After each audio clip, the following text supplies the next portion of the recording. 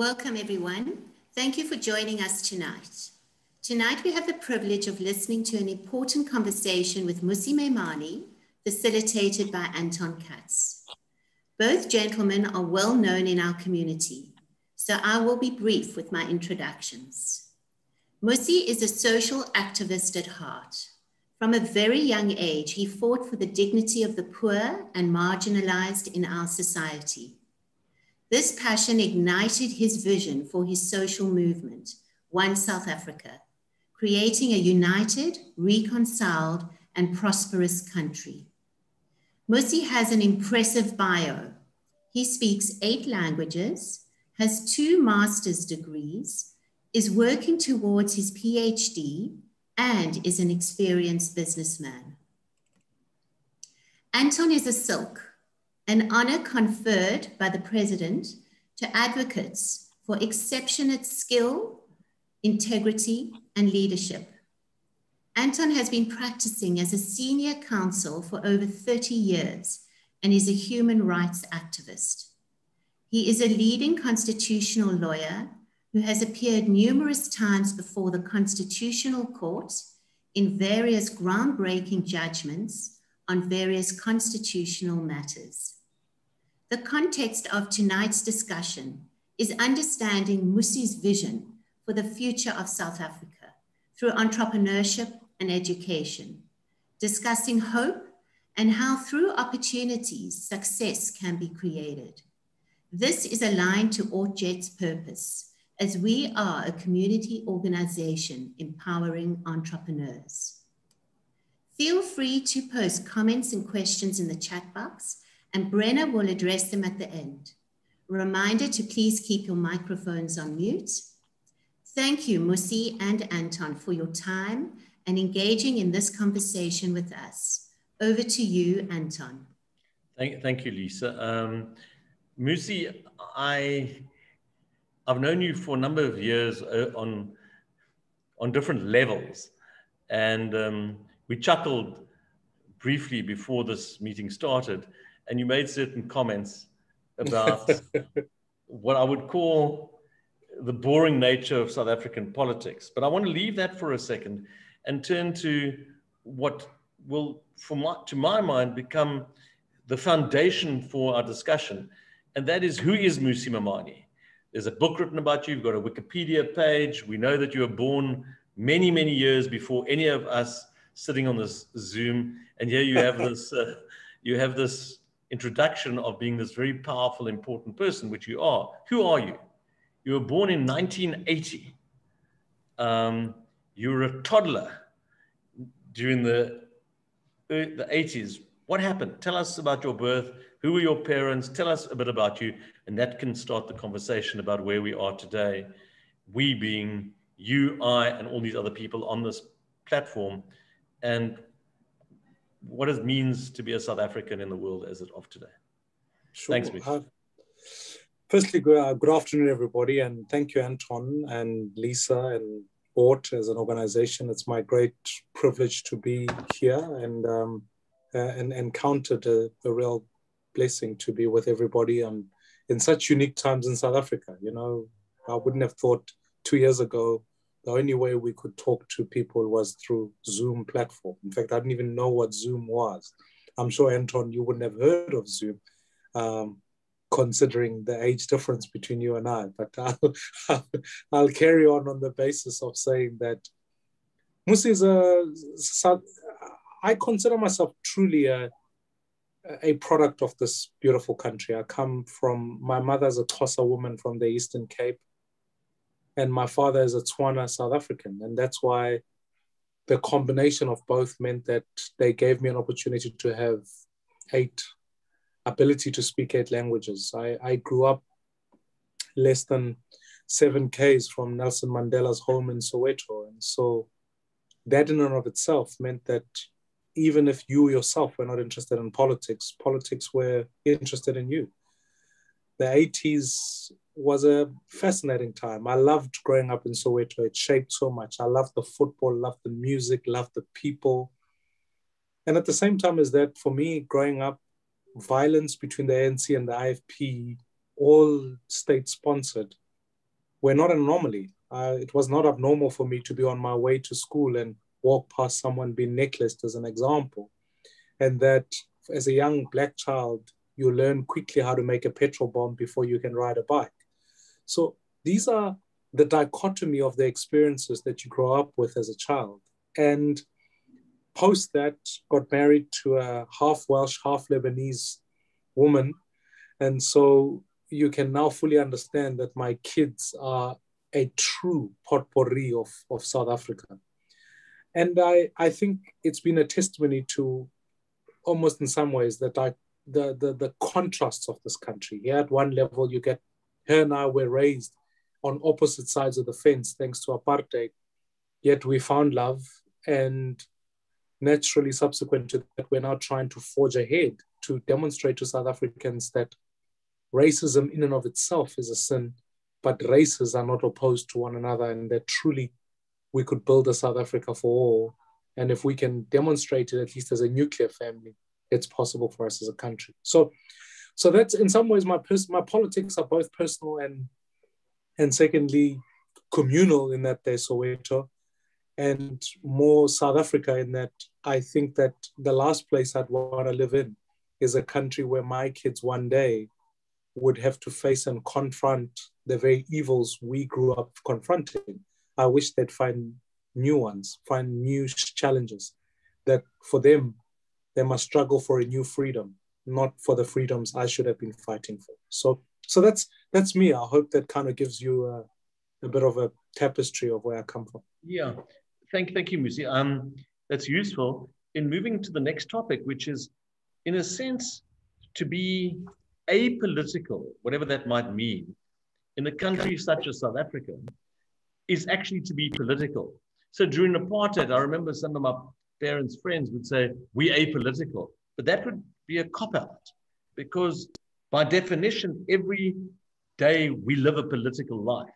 So the notion of politics and how we live are inextricably interlinked. Although ORT and ORT Jet are organizations which eschew, let's call it party politics. In other words, whether this party is good or that party is bad, that's not something that the hosts of this webinar are concerned with. What they are concerned with is entrepreneurship and education. And that's where you come in. You've had a long career with different facets to it. Well, let's call it, I wouldn't say long, because you've had a stellar career in a shorter space of time than many of us could have hoped for, but you've risen to these heights. Perhaps you can just give us a taste of the different aspects of your career to lead you to where you are today. Yeah, and I think it's in some ways I'm most grateful that in my life I've been able to build an arsenal of different things. You know, I started off in a church community, so I come from a very deep faith background. We then ran a number of NGOs that are focused on the very subject you are discussing. In fact, I would never re-enter politics. In other words, when we finished school, the only thing that we had was the ANC, and so we're part of the branch in Soweto, all of that. And then we left that side of politics to pursue the sense of justice, the ability to be able to go, can I do something for our community? And I remember almost starkly, I walked into a house one day where a lady, a gogo, was busy digging a hole in the garden. I said to her, "Mom, what are you doing?" She said, "Look, I'm building a toilet." I said, "How can it be that in a democratic South Africa, we actually don't have a toilet for this woman? I just left my house that has 5 toilets. How do I get in this situation?" So there was a profound injustice. It felt like what my Rosa Parks moment felt like that day. And that in many ways inspired me to roll up my sleeves and said, I'm going to get involved in politics, not in party politics, in the sense that I really genuinely believe that an injustice was being committed. And that's what layers South Africa today, is that I think for many of us, I think party politics is but one component of society. But in truth, let's be honest and say 11 million South Africans are not finding work. The majority of them are young people. I know a few people who have died of COVID, but I know many more businesses that have. and it's not keeping score because life and business don't always equate and shouldn't equate. But I think we should never deny the fact that we're living in times now that if you project this movie going forward, it's not, we have a country to which all of us must be invested in. And that's why I think what ORT Jet are doing is so profound in this entrepreneurship space, but it's so vital if we're going to get it right in South Africa, because it's irrelevant which political party you talk about. At least all of us must wake up with a sense that says, it can't be that I leave my home with a few toilets and others don't. It can't be that I get to throw away food and others don't, and others don't have food. It can't be that when you look at the class structure in South Africa, you know, over 55% of the people in this country live on less than 1,180. So and only less than 5% earn over 20,000. So it tells a story about this profound inequality that we've.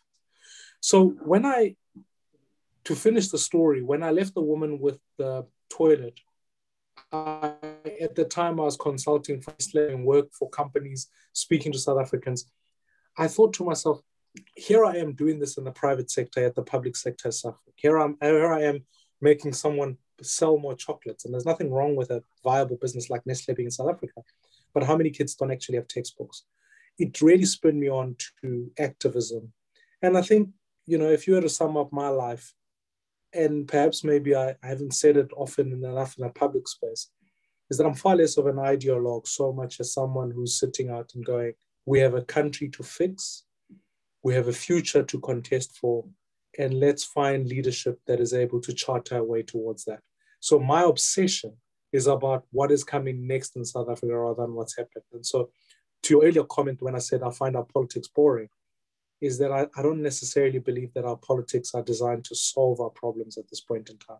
I think our politics are designed to solve the problems of political parties.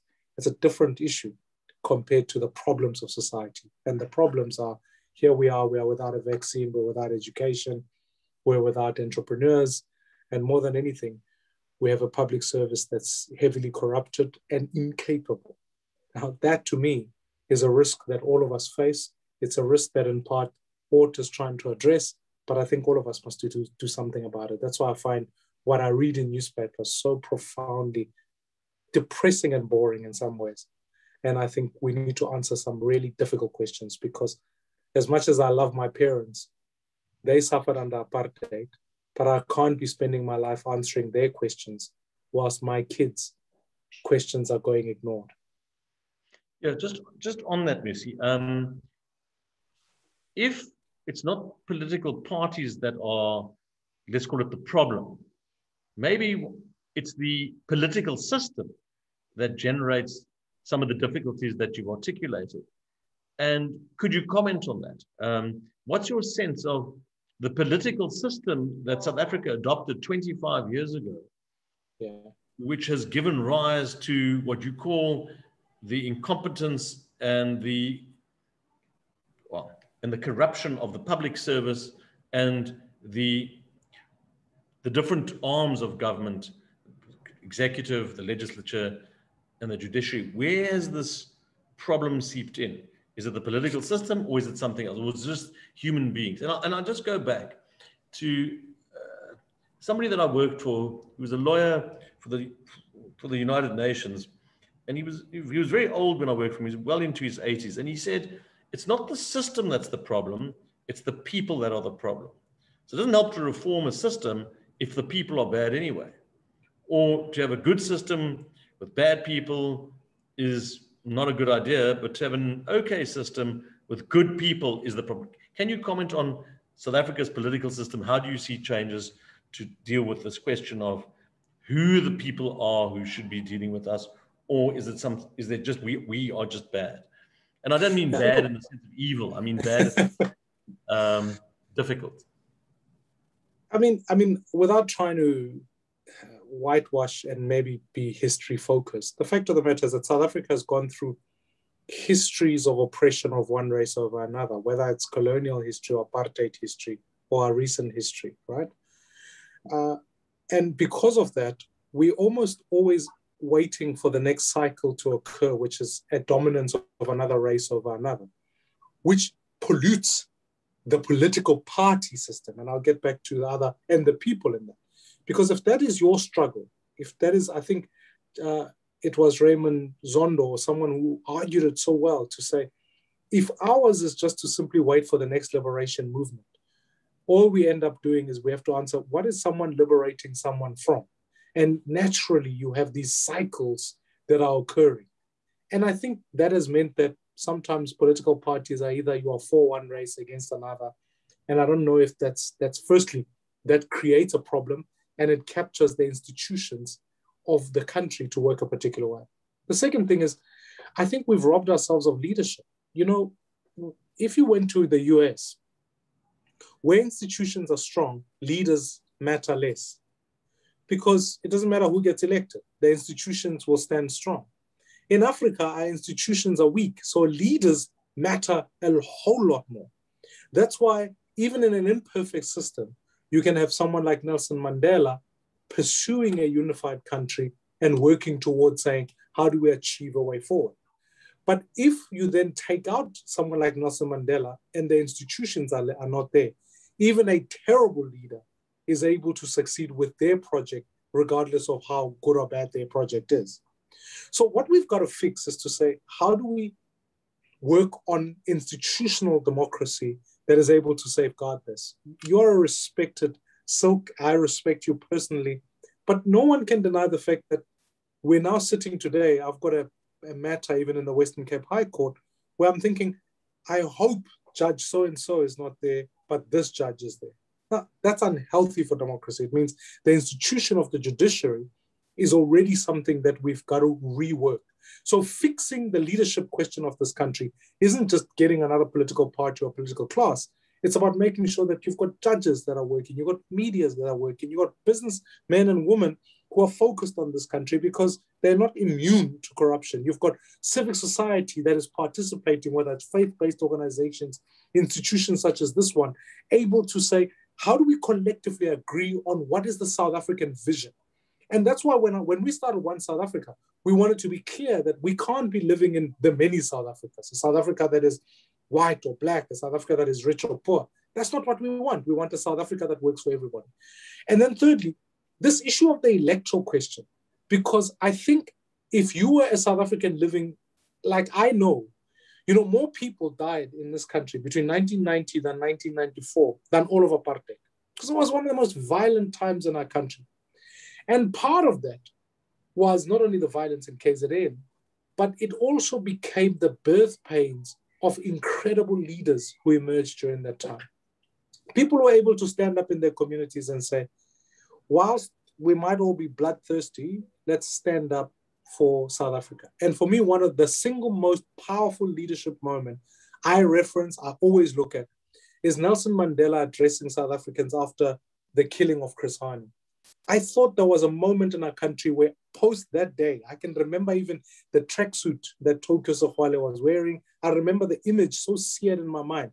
But here was a statesman who was not the president, speaking as the president of the country to say, we applaud the Afrikaans woman who reported the case and we celebrate that we can work together, building reconciliation. But that came out of activism. So to me, I think what we've got to get back to is even in 94, the reason we went the electoral system that we've got at the moment was because we all thought that, well, the agreement then was we didn't want the NC to win everywhere and the minorities not to be represented, but it wasn't going to be a position we keep forever.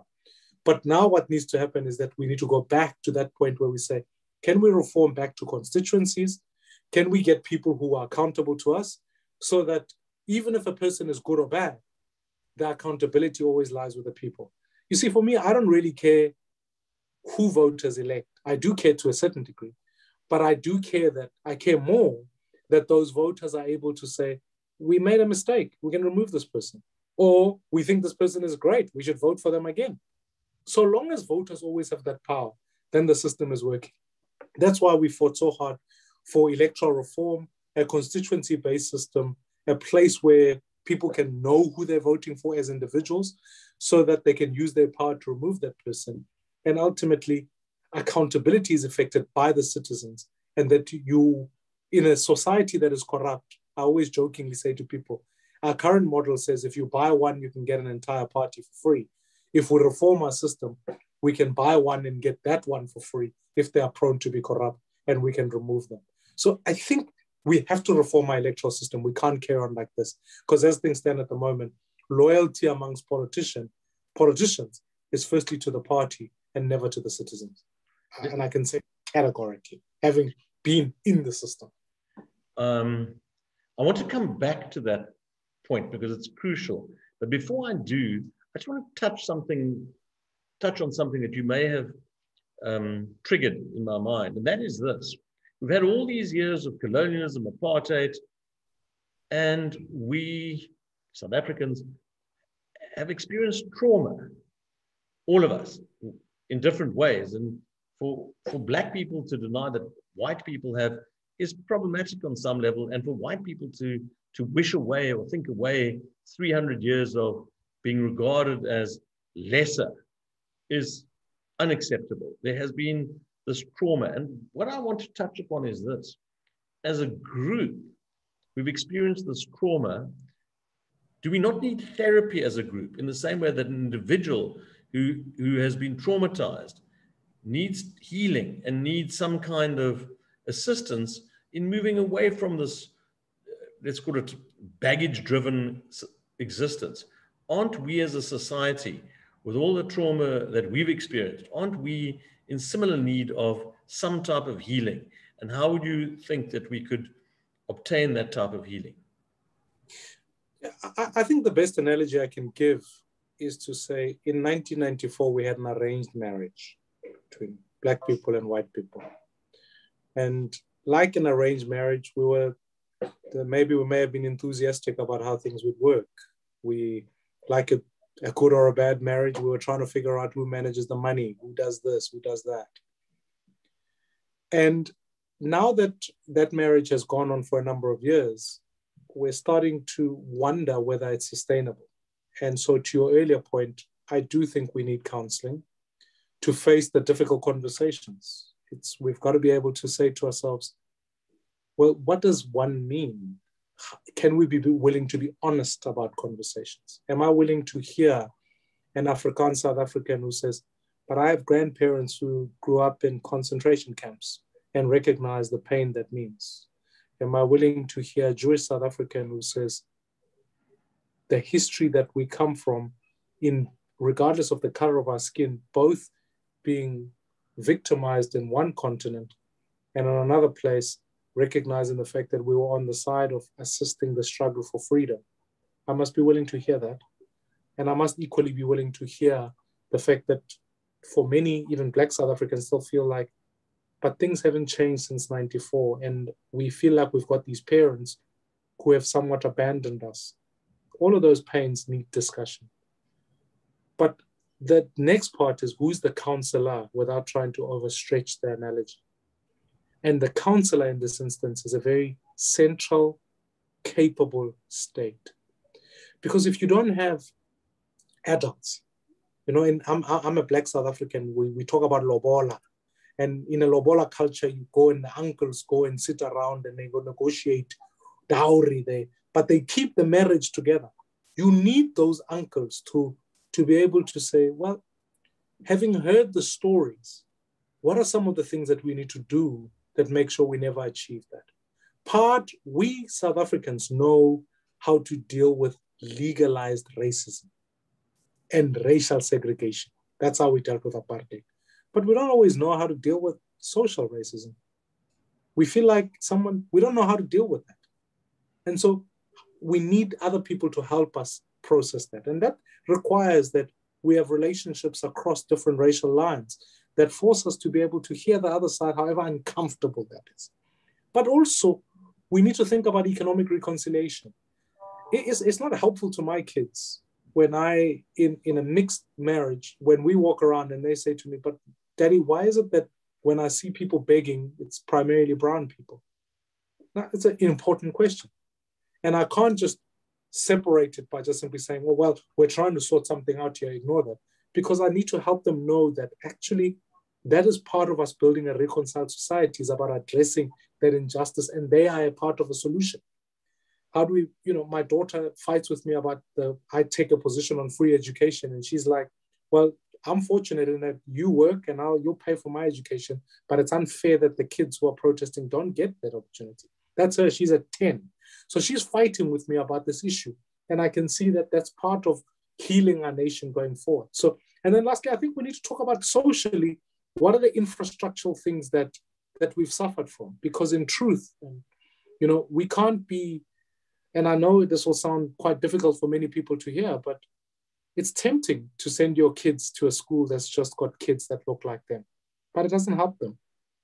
I want my kids to go to a school where in the classroom, they're experiencing someone of a Jewish faith, of a Muslim faith, who's black, who's white, who's rich, who's poor, because it helps them. Now, if you live in particular communities and in places, you can quickly discover that you'll never know what the other side looks like because you're never exposed to it. So we've got to not only change the way education works, we've got to change sometimes even how the economy works. I've seen in too many spaces where people arrive, and if you are not in that social circle, if you're not from that community, you're not going to get into that table to negotiate deals. Part of us healing this country requires us to do that. And then lastly, I'll say this, like any marriage, if it lacks a vision for tomorrow, it is going to die. People perish because of lack of vision. We have to come, as they say in Afrikaans, kom hel of hoofwater. We've got to work out quite quickly what tomorrow looks like for all of us. And all of us must commit ourselves to that. Because if we, all of us, can sit down and say, right, in the next 5 years, we've all got to make sure that, especially post-COVID, that we can't, if another virus hits us in 5 years' time, people must be living in shacks. All of us must agree that's wrong. So let's go do something about it. All of us must agree that we can't have a healthcare for wealthy people and a healthcare for poor people. All of us must work towards that. All of us must say we want an education. And all of these things are in our constitution, by the way. We want an education that is available for everybody. We're going to all work towards it. We want an economy that is growing at this level, that addresses inequality at that level, and we have a fund that helps new startups. That's what we're going to do. Because the surest way to heal is not only to have a dialogue amongst ourselves, but to have goals that we set for the future. Because at the end of the day, my wife and I might disagree on many things, but when it's said and done, both of us are concerned about the future of our kids. And so sometimes even when we think, I don't agree with you, we've got kids to think about. And South Africa must also say the same. Black people and white people might sit down and say, well, we don't agree. But to tell you the truth, both of them have got kids to think about. Mmusi, I'm very attracted to your notion of a conversation as part of a counseling or the therapeutic healing of the nation as a whole. And just a thought that I had was that wherever the Zondo Commission goes, the mere fact that we have been able to watch and hear, for example, the president of the ANC, the president of the country, explaining away the malfeasance of the government has been, for me anyway, of some type of assistance and healing. And I listened last week and I thought, wow, is that where we've gone so wrong? But it was a healing moment, I think, for the country to have just experienced that talking out and listening and being heard. I want to come back to two issues, which you perhaps have touched upon. One is the political system. And you have said that, if I understand you correctly, that the party political system that the foundation of the constitution and the new society, that the arranged marriage that you spoke of, hasn't worked and isn't working. Tell us about your future working solution for the political system. We know, perhaps I should just introduce, that the Parliament had passed a law which allowed for persons to stand for the National Assembly only through political parties. If I understand it correctly, you were part of a movement that went to court, and the Constitutional Court ruled that that was not constitutional and that individuals should be entitled to stand for Parliament. Yeah. Tell us about that. Yeah, I mean, it is the reformation of the electoral law, because where the supreme law of the land in the Constitution says public representation is a right for every individual citizen, the electoral law says you can only do that through a party system. So we fought to say that there was a dichotomy in the electoral law and the constitution, and therefore the electoral law had to be reformed. And what that has meant is that now it gives individuals the right for public representation at a national level. We've written the laws, we've written a draft electoral reform bill, and that has, for us, maybe 5 non-negotiables. The first is that individuals must be allowed to stand, which is, I think, is an important thing. Secondly, is that to do that and to give real effect to that, you can't just take the ballot box and say, okay, here are the parties, we'll add as many individuals as possible. You have to reform to a constituency-based system. And we've proposed rather a multi-member constituency system, so about 57 constituencies in the country, to which all of us as voters can arrive there and go, okay, I'm voting in Cape Town, and in Cape Town, I'm going to elect the following people. And even if they belong to a party, but I know them, which is the third component of the issue, which is an open list system rather than a closed list system. Because a closed list system says you just vote for the party and the party can tell you who they like, which, you know, like that's the danger in party political system, is that you could put a front man who is decent and whatever, and line them up with the rest of criminals, and the citizens will never know. So whereas now what we're saying is make sure that you can literally know who you are voting for. Fourthly, it's the dynamic of digital voting, which makes the elections a little bit quicker and much more effective, because ballot boxes and ballot systems are sometimes cumbersome. And then lastly, which is that along with all of those things above, reduce the National Assembly so that you end up with 300 MPs who are in constituencies and 50 on a proportional basis, because then that way you still maintain proportionality. So that's what we're proposing as a way forward, because we think if we could tick all of those elements on the table, not only will it strengthen democracy, it will achieve what the Constitution envisages anyways. Like, many people don't always know that on the day the president is elected, the president of the republic, they cease being a member of parliament. Because the drafters of the Constitution wanted to make sure that the separation of powers and the executive standing elsewhere, and the president not being almost straitjacketed by the party political infrastructure, was always maintained. Because if we just carry on like this, then we might as well just watch conference and party conferences and think that's what democracy is. But if to give full effect of it, let's maybe even consider the direct election of the president, because a bit like in other democracies, certainly in Africa, if you are voting in Malawi, you will know I'm voting for President Maimane or President Mbeki or President Zuma or President Ramaphosa. You directly know that. And then you know if they fail you, you can directly remove them. So I think there's an opportunity to reform. I think we've got to be bold here, Anton. And I think, so we fought that case and we're setting it in place. And what that I think will do is that even if an MP arrives in Parliament and says the people of Bantry Bay want this, but my party says we will have expropriation without compensation as an argument, then that person can stand up and say, I either reject that or I accept it, or if I reject it because the citizens want something else, I have to vote with the citizens always, because those are the people who voted for me, rather than defending a party position. And I think that will make Parliament more relevant and make power back to the people. Mmusi, I've got 2 more topics, but before I touch on that, I note you set out all these hypothetical presidents that one might want to vote for, yourself, President Mbeki, President Zuma, but you left off me. There we go. So stand in 20. Now, the two topics that I want to touch on is the first is, perhaps I should do the first one, then I'll ask you the second. What is One South Africa movement? What is it? It's not a political party. No. And where does it fit in the world? Is it an NGO? What does it do and how does it do it? And what would you want, if anything, to come out of this webinar on the question of assisting One South Africa movement? What is it? Yeah, and it's a great question. One South Africa really is a grassroots movement, it's a social movement. We advocate for education, entrepreneurship, and direct elections. And we call upon everybody to be activists in their communities and make a difference where they're at, because we think leadership is grassroots. Leadership comes from the people. It's always by the people. So we've built this movement that's got representation across all 9 provinces. We let people link into all of that and say, can you make a difference in education? Can you make a difference in entrepreneurship? So like we run a center for a blended learning where people can come in and young people can get skills, learn stuff online.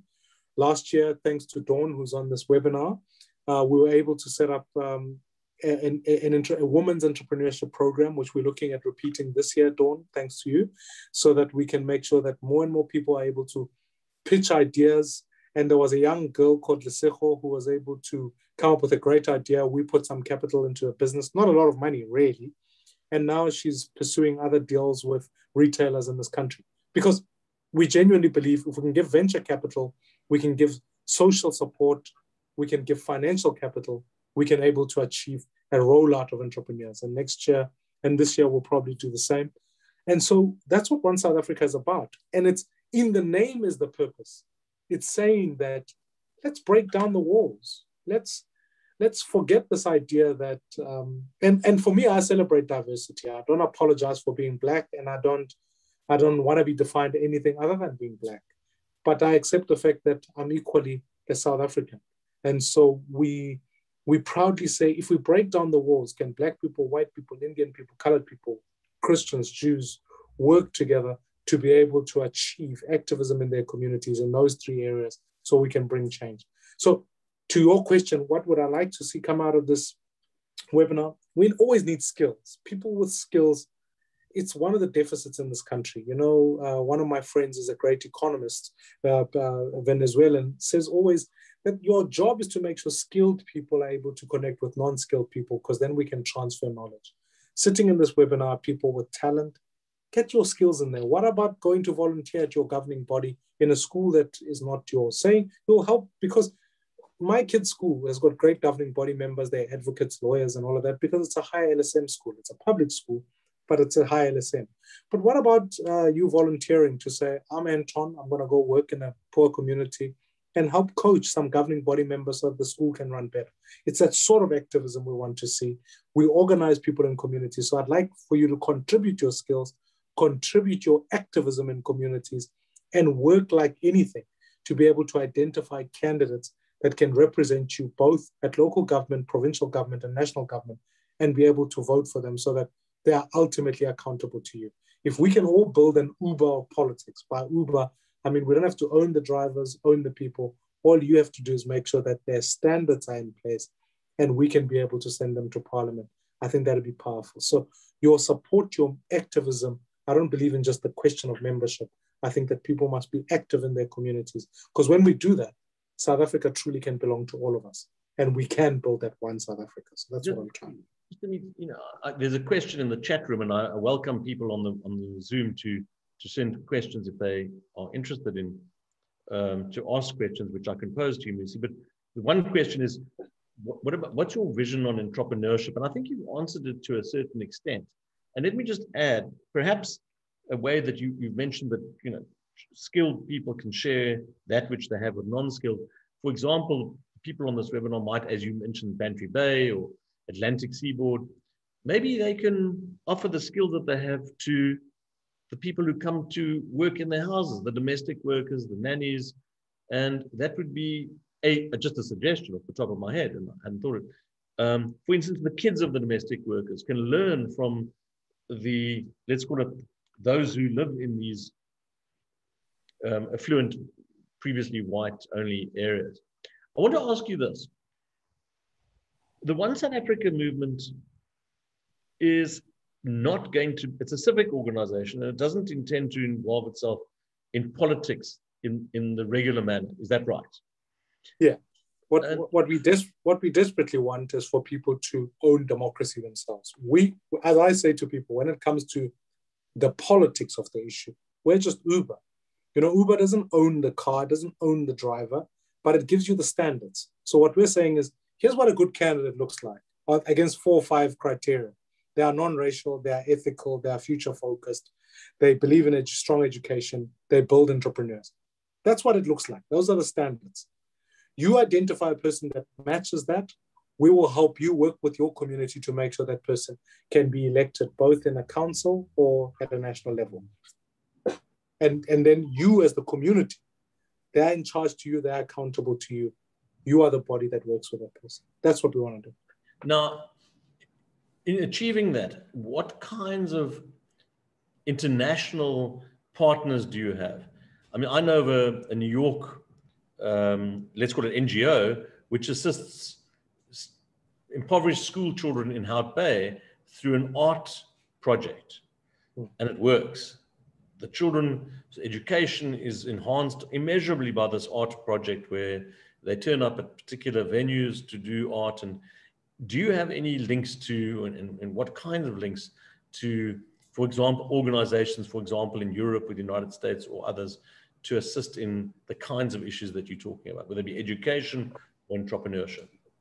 Yeah, maybe let me start with the last in place. I mean, we are advancing direct democracy, and I think there's a global move towards that, because I think all of us look all over the world and think that democracy is under threat, and we've got to find a way of fixing it. So I have a partnership with training institutions, both in Singapore and the US, through Chandler, through a few others, and that's become quite a key focus. On the education space, we're dealing with organizations, like, for example, we've got an organization that's sponsoring for $20 English lessons for kids who are poor. And I'm trying to make sure it's linked up to cell phone companies so that if any child buys a SIM card for an additional 200 rands, they can get Oxford level English lessons all the way through. We've got some global companies that have put curriculum that is online. I'm working now at a program with Google to try and say, how do we make sure that we can avail, if you like, cheaper off digital education curriculum in schools, all of that. So that's what we're working with, and making sure that data connectivity is less in that regard. So that's one aspect of the program. And on the entrepreneurship space, I'm busy at this point in time trying to build an equity fund that can help stimulate for micro enterprises, because there are two problems. Your first is that someone who's looking for 80,000 is different to someone who's looking for 80 million, as an example. Now, the 80 million guy or the 100 million guy, there are institutions that we can try and help with that. But the 80,000 rand guy, here's the guy who can give direct cash transfers to make sure that they can do some stuff. So we're always raising capital through organizations to try and do that. And I know we're partnering with other organizations like Over the Rainbow to train them. And there's all of this kind of work that we're trying to get right. So we're a new movement. I feel personally that for an organization that's just over a year now, we've really built our infrastructure. We're growing well.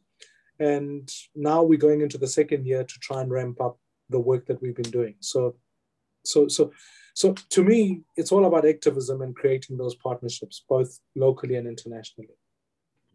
There's one question from Martin, who's, I think you might have answered in your last discussion point.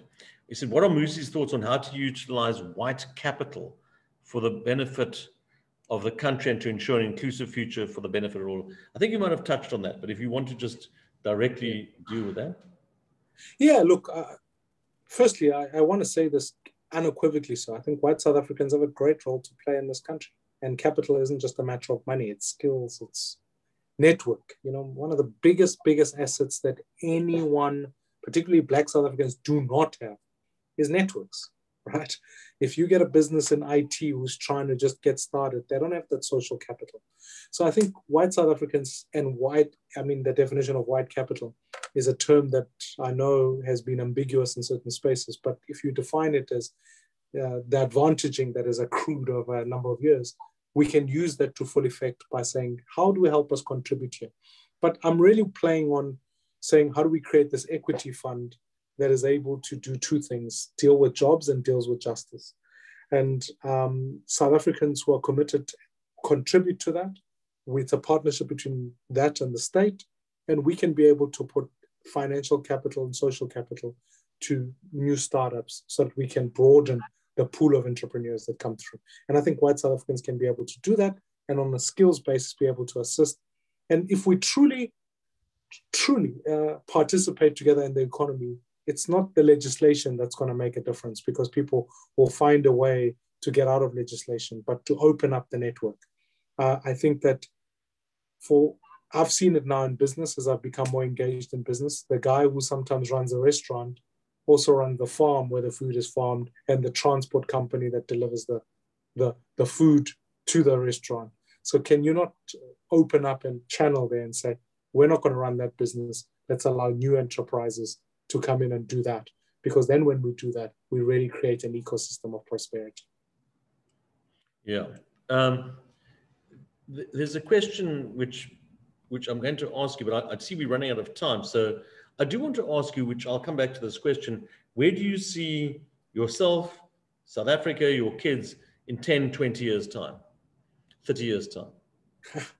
Firstly, I'm going to run for president in 2024. So that's for anyone who's thinking we're not going to do that. I'm just telling you up front. Hi, I'm Mmusi. I'm running for president. There. Well, Mmusi, let me respond by, unfortunately, you're going to be running against me. Yes. I thought we could do a running mate kind of thing. Running nice. mate. Yeah. No, we could do a whole partnership. It'll be great. You can be the senior statesman or something. but this, history does repeat itself. Sometimes for bad reasons. Sometimes maybe teaches us the conditions that are coming. What I think South Africa is going to experience is now we're going through that phase. You call it catharsis in the Zondo Commission, but I think it's the lowering of confidence.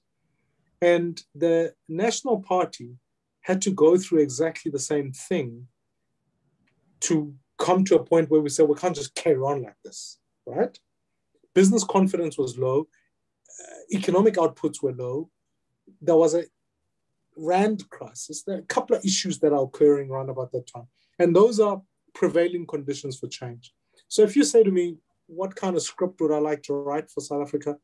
Firstly, I think we need to, it's not about even the replacement of the NC, but I think I want my kids to grow up in a country where they can live in a post-liberation era politics. They must be able to know that they can express their choice of who to vote for, not on the back of liberation, but on the back of saying, I like this party, I don't like this party. This party governed in the last 5 years. They were great or not great. I like that one because these ones were better or not better, whatever. But they must at least have choice. Because in the absence of choice, then really you don't have democracy. So let's build that. Secondly, the problems of South Africa are not too difficult to solve, actually. At the same time as all of the lamenting that goes on, frankly, I think South Africa doesn't have a money problem. Unlike many other African countries, we don't actually have a money problem. We've got financial resources in this country. If you look at the reserves, even if you look at how the JSE is performing, despite all of the difficulties, yes, many of our companies are reliant on foreign trade, like Naspers, etc. But in truth, there's still cash reserves. So investment is about flicking a switch in some ways. And I think if we can give that confidence, we'll see investment flow in this country. We're not suffering from natural disasters. South Africa isn't dealing with hurricanes, etc., etc. The Stormers might lose a game or two, but heck, that's not a natural disaster. Frankly, we have an opportunity to say, to fix Eskom is about changing policy. It's not like trying to even build more power stations, because I think people are available. To be able to stimulate entrepreneurs is about allowing that money flow and giving policy certainty. To fix education is about saying, hey, technology is able to be a disruptor in this sector. So the problems of South Africa are not insurmountable. They're quick. Given the right leadership, we can produce the change. So in the next 10 years, I think we really are poised to be great as a country. And then the last thing is this continent of Africa. We often forget that we are the southern tip of the fastest growing continent in the world. 1.2 billion people are going to live here. So we've got to ask ourselves, what are we going to do with the population dividend? Are we going to let it override us, or are we going to benefit from it? And majority of those people are going to be young people. Wouldn't it be great if South Africa would say, can we trade with the rest of Africa in order to be able to create entrepreneurs that are international in the sense that they are trading in Africa and we can derive more revenue? So I am personally going, it's going to be tough for the next 5 years. Let's not kid ourselves. COVID is going to be with us for a while. But if we get our politics, we get our leadership, rebuild the center, heck, this country will be the best place to live in. I can promise you that for now. And I'm that confident about it. Okay, let me ask you the last question before I hand over to the ORT team.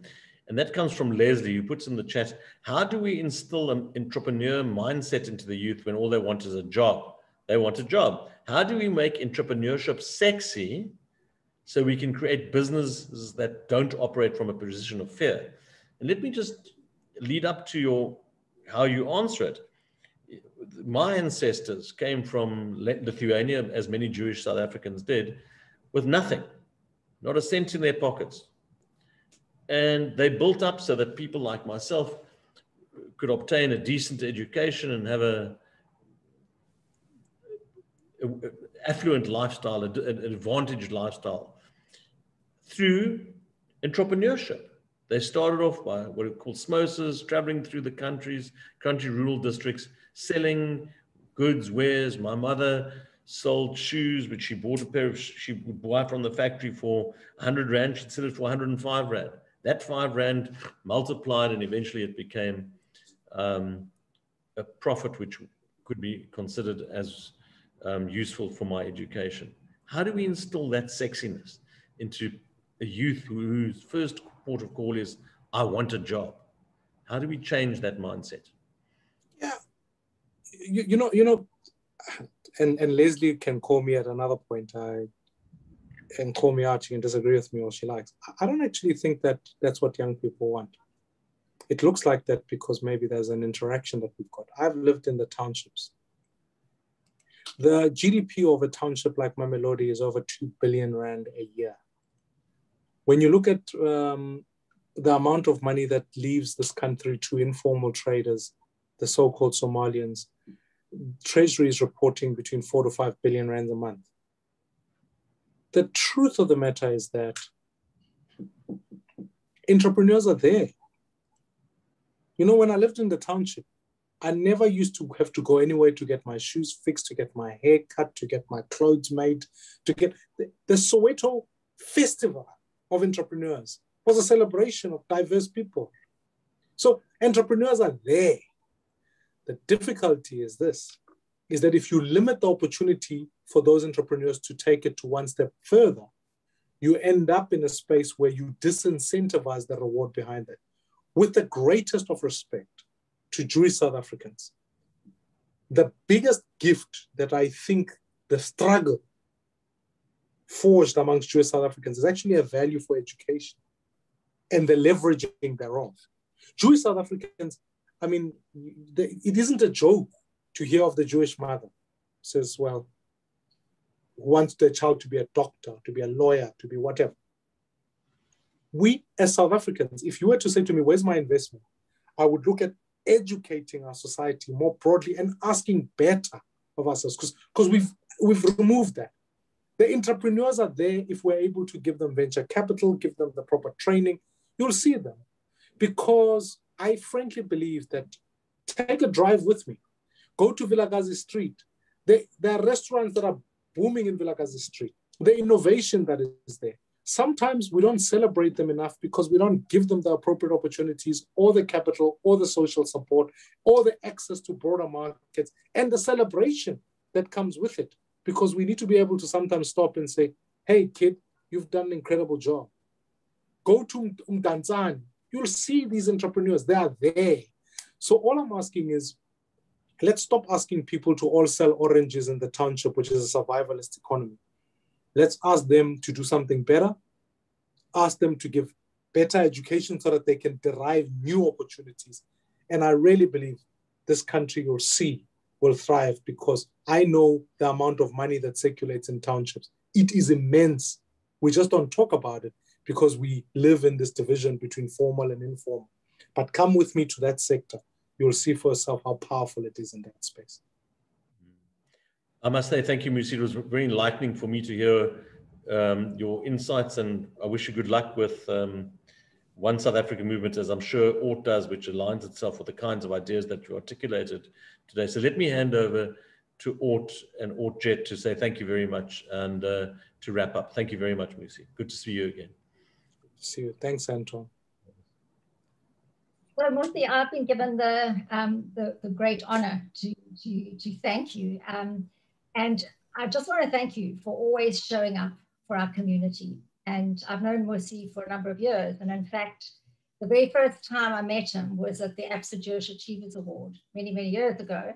And he's always, every time I've put a hand up and say, Mmusi, please will you come and talk to us? You've done so many radio interviews on Kai FM, SA Jewish Report, and I'm always asking you for these favors. And really thank you for giving us your time. And I know how valuable your time is, particularly at the moment. And for those of you who don't know, Mmusi is in the trenches. He walks the talk. And one of the things that I admire about you, Mmusi, is that I remember 2 nights before our hard lockdown, I get a call. I was actually sitting on my balcony. It was about 10 o'clock at night. And Mmusi said, Dawn, I need your help. We have to get into the townships and distribute sanitizers and distribute water and distribute flyers. We have to educate people about this virus. And we spent 24 hours really just enabling us to mobilize the education process. And the one thing that Mmusi said to me after, you know, there we were handing out sanitizers, but actually people didn't have running water, you know, to wash themselves, but they were cleaning their hands. So Mmusi, I've always admired you, and I've admired your very deep understanding and your very deep commitment for entrepreneurship, for education, and creating employment in our country. And I do believe that entrepreneurship is the engine that fuels innovation, it fuels education, it fuels employment, and at the end of the day, all of that equals economic growth. So we're all with you. You know, let's work together as active citizens in creating an environment and a country that is conducive to growing more young entrepreneurs. We need more young entrepreneurs. So many of the thriving countries around the world have moved away from big businesses, and really the focus is on small businesses. And, you know, through ORT, we've opened up. I mean, ORT have many people on our program, many people of all races and religions, and it really is exciting when you get everyone together and you talk about the challenges that we're facing, not only as a Jewish community. And I think my association with ORT has always been one of immense gratitude and appreciation for the things that you're doing for not only people in our community, but outside of our community. And I just want to say to you and Anton, I'm very sorry for both of you. 2024, this country needs a female leader. And I'm putting my hand up. Great. Anton, it's on. You know what? I'll be in the race with the two of you. But really, I can't thank you enough for leaving us with so much hope, with so much insight, takeaways. You're always inspiring. And thank you for sharing your vision with us. I wish we had more time. And really, I'm always humbled when I hear you and how you started off in life and where you are today. So really, thank you so much for giving us your time today. Thank you. Thank you so much, everybody. And thank you to ORT. And thanks for your kind wisdom. Thank you.